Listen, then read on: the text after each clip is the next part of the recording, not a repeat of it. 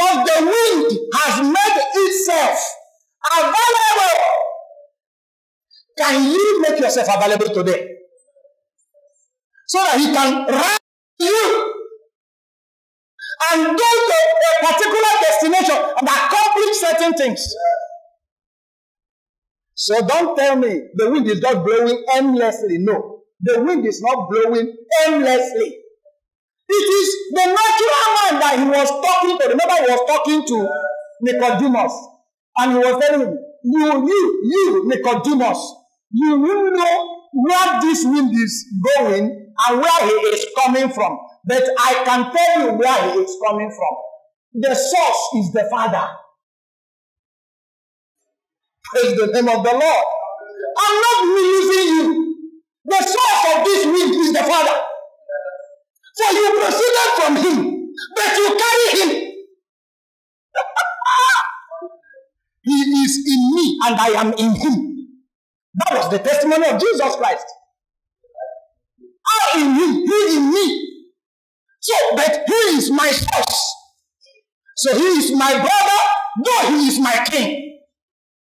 Praise the name of the Lord. So there's nothing confusing about it. He did fly upon the wings of the wind. Remember, this wind is a wind that brings what? Rain. Now, the place of God that referred us to in James chapter 5, verse 17, is instructive.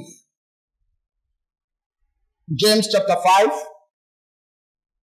verse 17. Are you there? Elias was a man subject to like passion as we are. The elder is calling the attention of the church to come to understanding of who they are so that they don't begin to sing like the other brethren on the other side. Oh Lord, send down another Elijah to pray your power down. Oh Lord, send the fire. Also send the rain. The rain is here. That's what the Spirit of God is saying. Because if you can hear the sound of the wind, it means the rain is about to come. Praise the name of the Lord. In fact, the wind is a sign of the rain. Does it happen in the physical? The wind is a sign of the rain. And I'm happy, like I told you before, that this yam is boiling way fast. This pot is cooking fast. Don't miss this meal. No. Brethren, the Spirit of God is bearing witness among God's people that there is something that is about to break out. Don't be found out of it. Let nobody talk you out of it. Let nobody harass you out of it. Let nobody intimidate you out of it. You say, hey, this little me. Which one now? No. That wind did not say it was Mike. It did not say it was Roderick. It was this house that was worshiping. And suddenly, the Lord showed a sound of a wind. And the voice said, that wind that bringeth rain. And do you know what? Sometime 2020, our brethren in Calabar received the word that 2019 is the year of content. The 2022 is the year of the rain.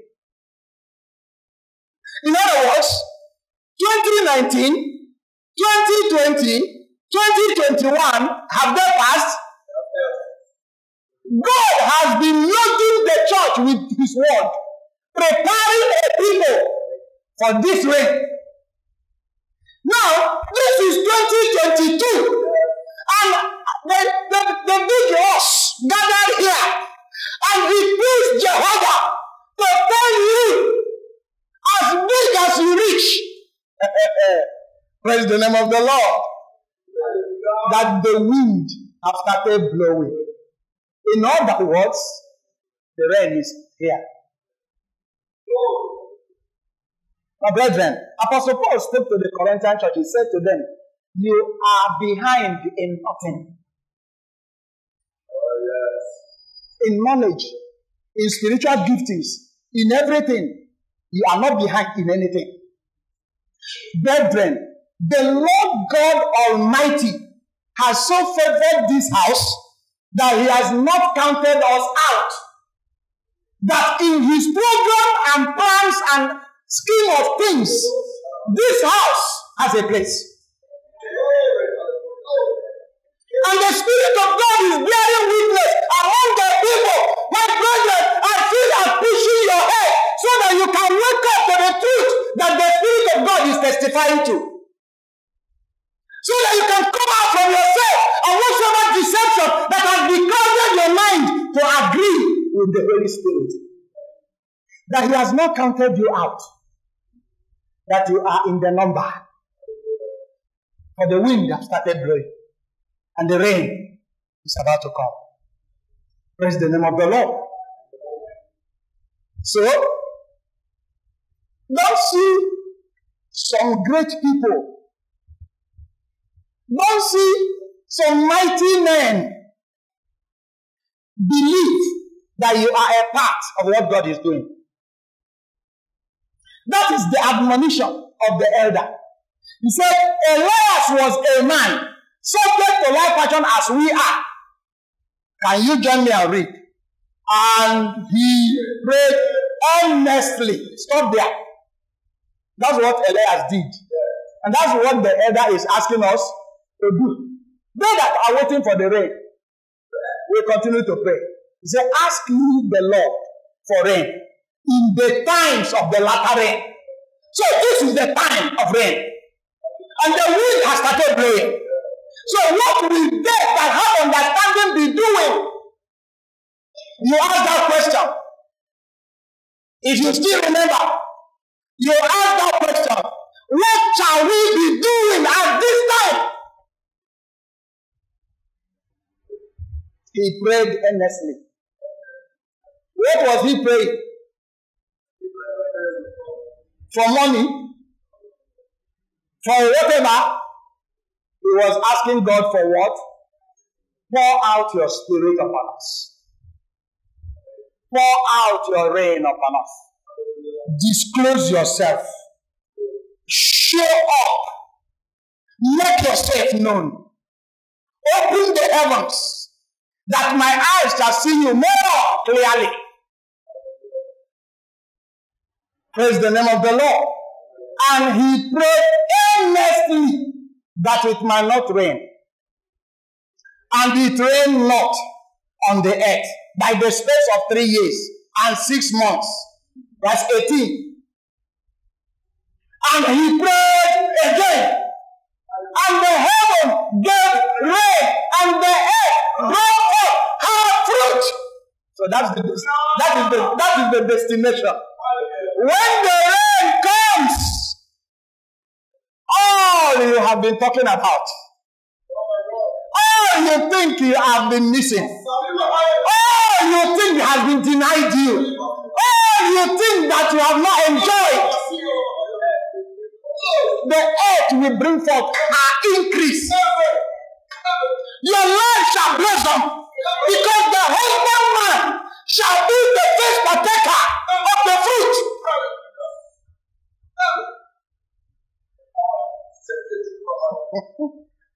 Praise the name of the Lord. Praise the name of the Lord. Now, let's go to 1 Kings chapter 18. 1 Kings chapter 18. Okay, 17. 1 Kings chapter 17. 1 Kings chapter 17, are you there? And Elijah the Tishbite, who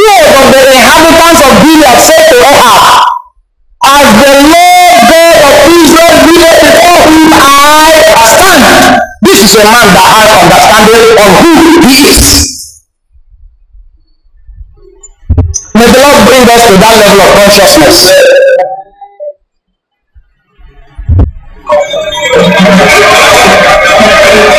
There shall not be dew nor rain these years, but according to my word. So what are they supposed to be doing again? After they have prayed, they will learn to speak according to people that understand that they bear authority. It's not a matter of I don't know. In fact, I don't know what to do. No, that is not the language of the Spirit. In fact, I don't know what to do. No. One of the prayers I prayed for the church, I prayed for myself, was the experience of Jesus at the place where he fed 4,000. He said to Philip, from whence shall we bring bread to feed this great multitude? Philip was trying to give advice. But you know what the Bible says? That Jesus knew what he would do. That's a great height. That's a height to be desired. That's the prayer of tongues.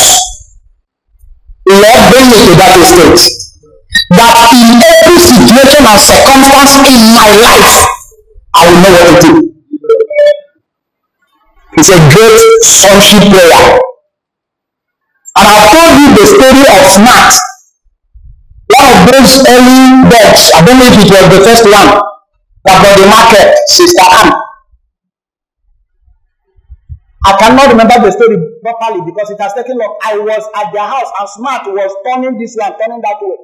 But the man came out and said, this dog has eaten something that is not good for his body.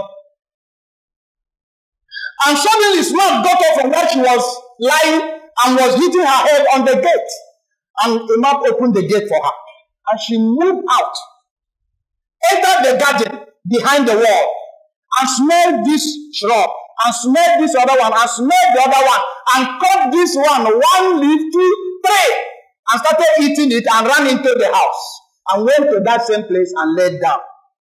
Few minutes, he started throwing up. He started vomiting. And immediately he finished vomiting, it was okay. It was at peace. And from that day, I began to cry for myself. Lord, if a dog should know what to do, what of me? You have the Holy Spirit. She knew what to do. She knew the signs to make so that somebody will open the gate for her. She knew the kind of leaf to cut and eat. May the Lord heal our blind eyes. Jesus knew what to do. The problem of the crowd was not the issue. My brethren, we need to cry until we are grown. What I mean is G-R-W-O-N, grown. I must call upon the Lord until I see maturity setting in my life. It's a heartbreaking desire in me. And I commend you with that same heart desire, that you should desire to grow. Growth has nothing to do with how old you are in the physical or how long you have stayed in church. Growth has everything to do with knowing what to do. That is maturity. The difference between the elder and the younger is knowledge. Apostle John, in his age and knowledge and exposure, was crying about a revelation because the book was sealed. But here came an elder. I said to him, weep no more. The Lamb had prevailed. And then his eyes opened and he saw, as it were, a lamb slain. May the Lord cause me to grow. in the name of Jesus Christ. So, before whom I stand, there shall be no dew, nor rain these years, but by my word. God, may my word have such strength. And the word of the Lord came unto him, saying, Move. Get thee hence, and turn thee eastward, and hide thyself by the brook Kerit, that is before Jordan. And it shall be that thou shalt drink of the brook, and I have commanded the ravens to feed thee there. Now, this is the step that is showing us how the wind shall give birth to rain.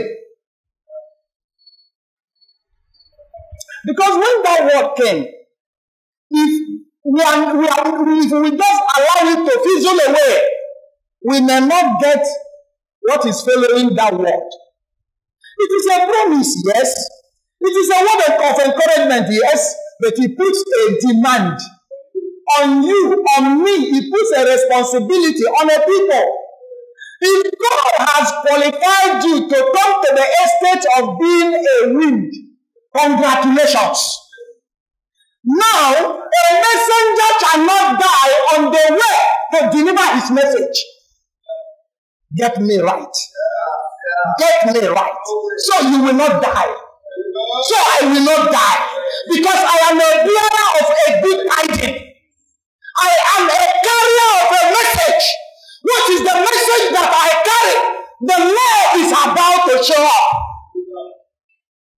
And I cannot carry such a good news, the gospel, and die on the way. So I tell somebody, Samson cannot die at the roaring of the lion because he has been anointed to deliver Israel from the hand of the Philistines. So he is a wind. He is what? A wind. And as the wind began to blow, the princes and principalities of the land, the direction he is headed to. Don't tell me the wind is blowing aimlessly. The direction he is headed to, the prince of that zone came out and challenged him. But don't tell me that the bearer of the glory shall be eaten by a strange lion. It cannot happen. These are some knowledge that will put faith in your heart. You are a bearer of glad tidings, so you cannot die on the way to deliver your message. You cannot. You cannot. You cannot. Because you did not send yourself. And you also need to understand the entourage that is going with you. Praise the name of the Lord. You think a wind is one person? A wind is a mighty force.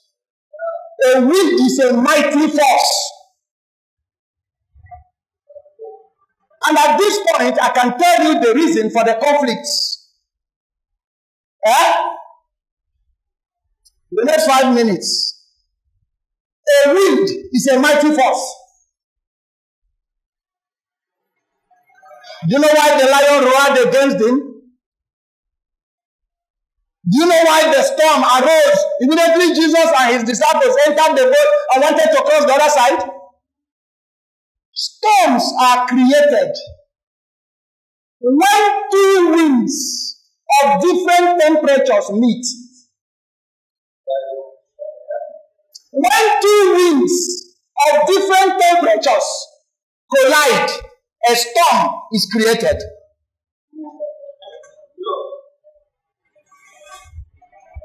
So are you surprised that a man that carries a holy atmosphere enters into an office and meets a lady that belongs to the lake?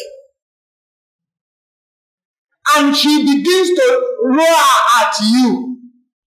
And you begin to respond by saying, what is the problem between me and this person? It simply shows that you don't know the entourage you carry. And you don't understand how spirits reaction, how things react in the realm of the spirit. When two serpents meet, they don't start fighting immediately. They will rise and raise their heads and measure. They will do what? You will see this one rising, widening his mouth. And the other one will raise himself as well, and the two will measure. If the smaller one is wise, he will just quietly fall down and run away. But if he judges himself capable, the fight starts. And so when a man that is carrying a holy atmosphere meets an evil influence, there is going to be a charging against one another. And most times, the one that will charge against you is the force of darkness. We charge at you to intimidate, to bring fear. But I ask you to awake to who you are. That when they roar at you, you stand in the power of the Holy Ghost and roar back. And roar back. The Bible says Samson took that lion and tore it. Praise the name of the Lord. Somebody wanted to eat me. Look at me. He wanted to eat me. It was an office environment. And he said, I will deal with you, I will deal with you. He said, hey. For 2 weeks he was threatening. 2 weeks. I said, sir, sorry, just carry your wahala and go your way. 2 weeks he was harassing. So that particular day, I said to him, sir, that thing you will do tomorrow, do it now. I am ready for you. And in the night, I saw him across the wall with a mighty python in his hand, pushing the python to come and attack me. And when the python could not come, he jumped the wall and came in. And now put the mouth of the python on my hand to bite me. And I took the head of the python into my mouth to eat it. And when he saw I was almost eating the serpent, he forcefully snatched it away from my hand and took it and jumped over the wall again and ran away. That experience repeated twice. Within a space of 2 months, his job was terminated.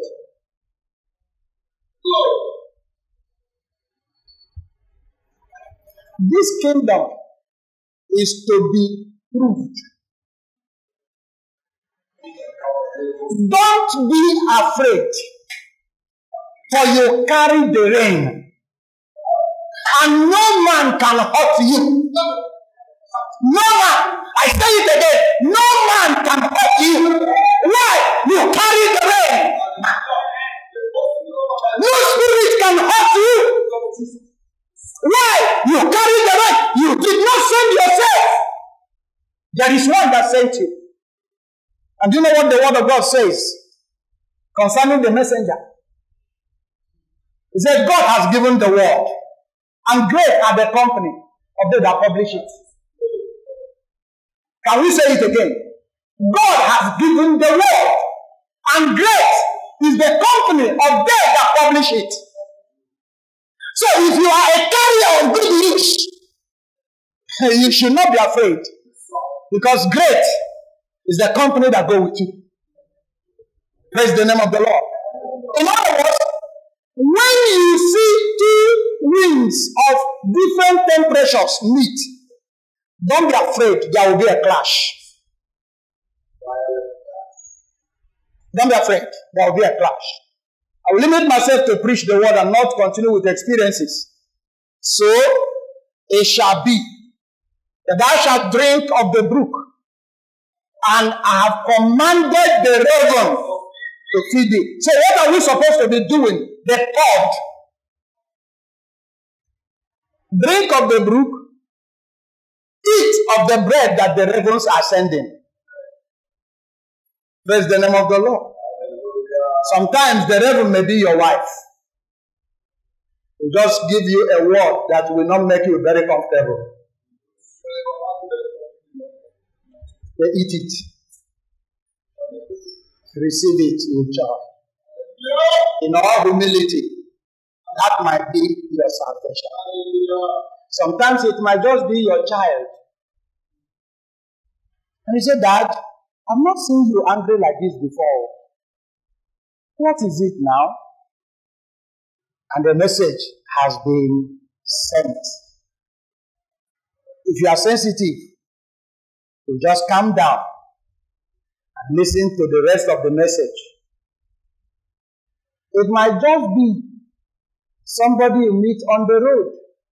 It might just be somebody that walks into your shop to buy something. And suddenly he drops a word. That's the manner of his visiting with us. If you understand the raven, you will know that the raven is an unclean animal. And Israel is not to eat anything that is unclean.